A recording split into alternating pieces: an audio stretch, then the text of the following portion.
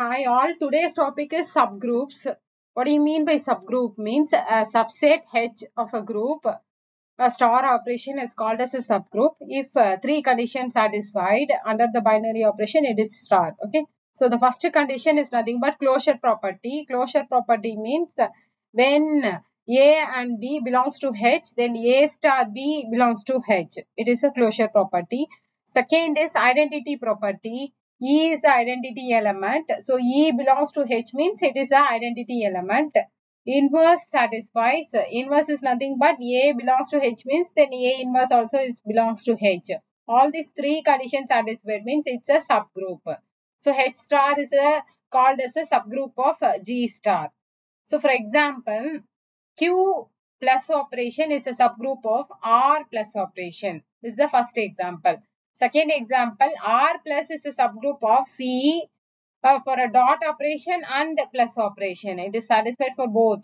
So G is a group, then multiplication, under multiplication is a group where G we are taking to be the elements to be plus or minus 1 and plus or minus I.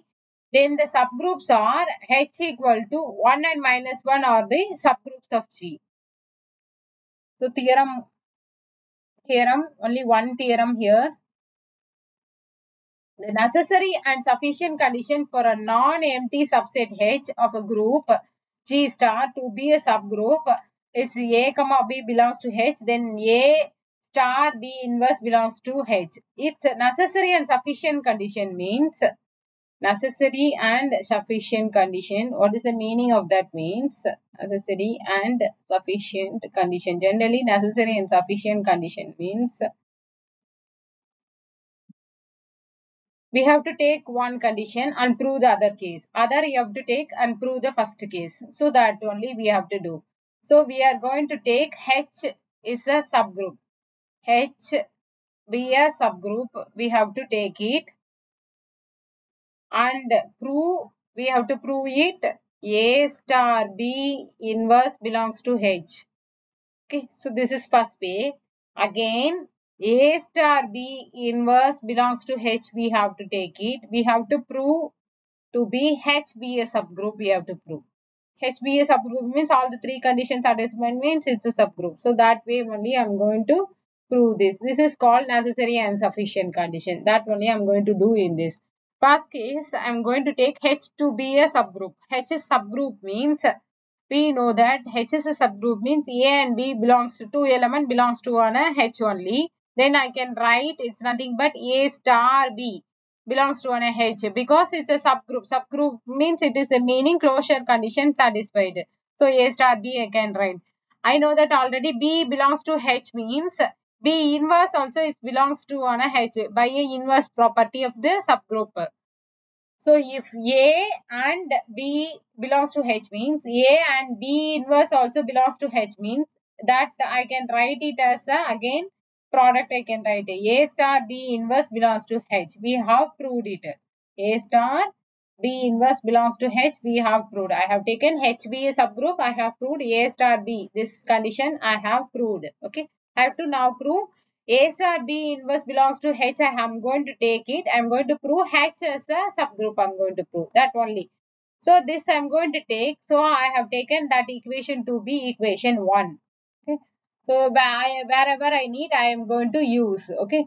So I have to prove H is a subgroup. I have to prove. Subgroup means I have to prove it's a closure property, inverse and identity. I am going to prove one by one, normal one by one you can prove or our wish which I am going to prove. First I have taken A, it belongs to an H. A belongs to H means I am going to put B equal to A in the given. I have taken the equation on equation A star B inverse. So in this I am going to put B equal to A. So I have put A star A inverse equal to belongs to H. E belongs to H. Now E belongs to H means it's identity. We have proved identity first. Okay. Second case to prove E belongs to H we know. Okay. So now only we proved in this.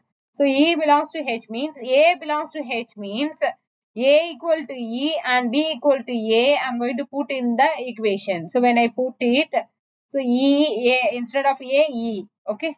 So instead of B, I am going to put A inverse. So A inverse belongs to H. E into A inverse is nothing but same A inverse. It is the inverse property. Inverse property also I have proved.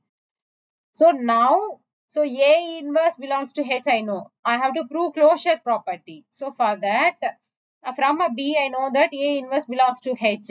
So same way, so B inverse also belongs to H. If A inverse belongs to H means B inverse also belongs to H only.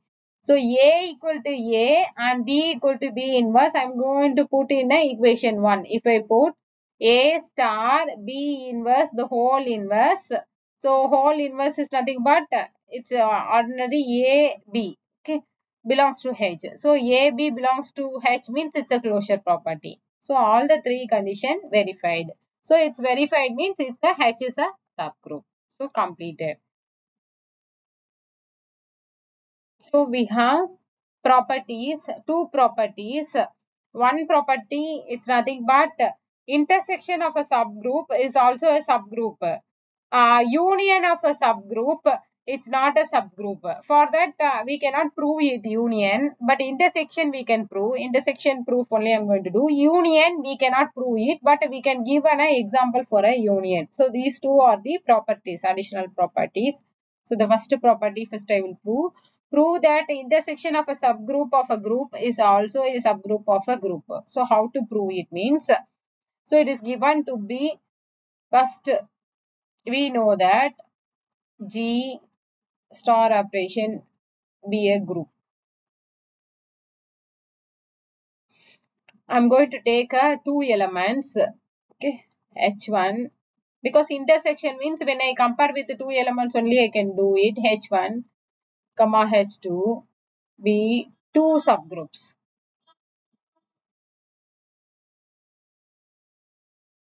Taken two element, okay, H1 and H2 are the two subgroups of C. Now I have to prove H1. To prove what I have to prove? To prove this only I need to prove. H1 intersection H2 is a subgroup I need to prove. If I prove, our property is completed. So now this is the subgroup I have to prove.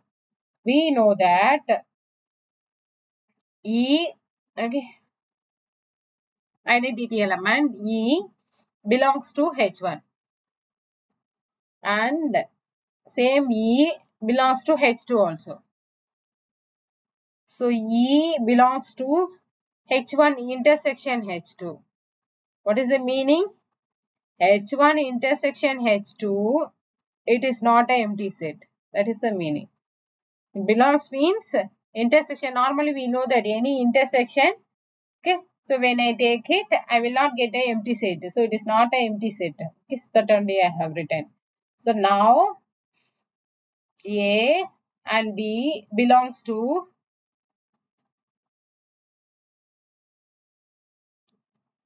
A and B belongs to H1 intersection H2. If two element belongs to H1 intersection H2 means, then I can write A star B inverse also belongs to H1 intersection H2.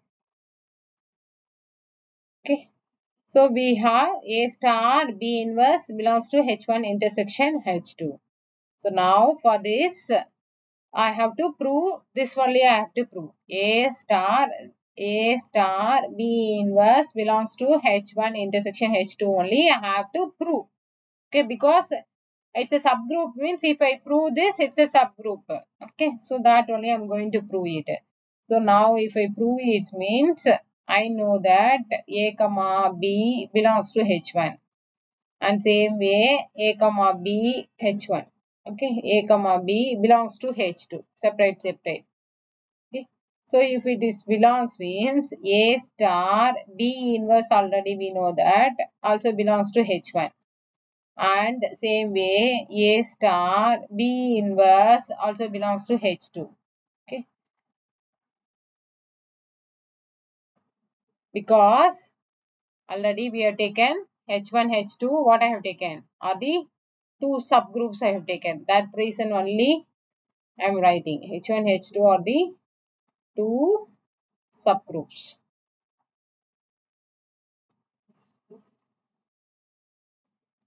Okay. So now multiply it. A star, A star, A star, B inverse belongs to H1 intersection H2. Separate, it belongs means intersection also it belongs to. So we have proved, completed. Our theorem is therefore H1 intersection H2 is a subgroup of G.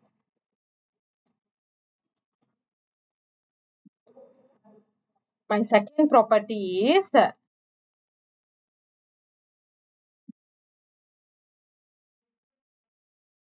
union of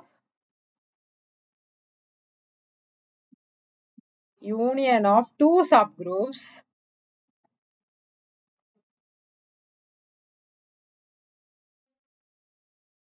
of a group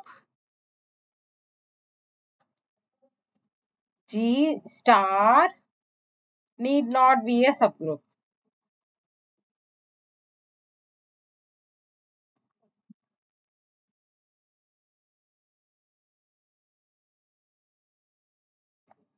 Okay, it is need not be a subgroup. For that, need not means we need not prove it, but we have to give an example for that. Then it is like a proved. So for that example, so we know that. So which are all means.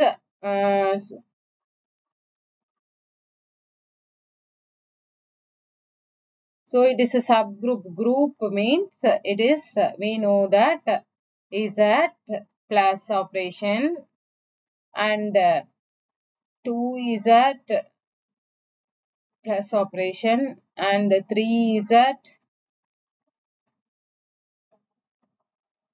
plus operation are the subgroups.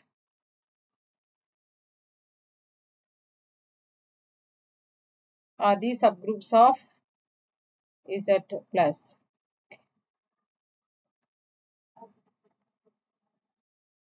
One Z means it's a set of all integer. 2Z means 2 times, okay, plus operation. Okay.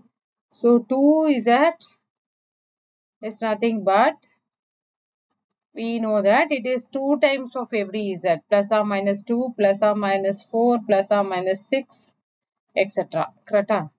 3 Z is nothing but 3 times of Z, 0 plus or minus 3, 3 plus or minus 6, plus or minus 9, plus etc. It goes on. So now it's not a subgroup means 2 element 2 belongs to 2Z. Correct? But element 3 also belongs to 3 times of Z.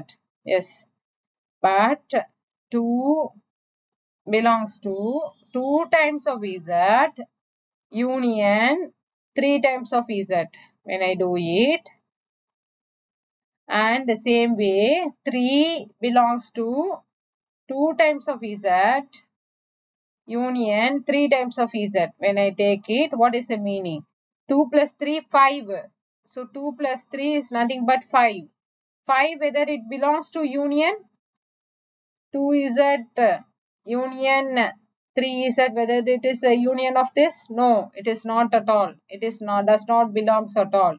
So therefore 2Z union 3Z is not a subgroup.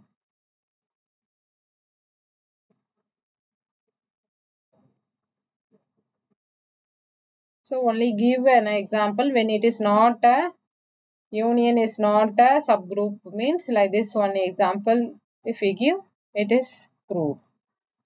Thank you.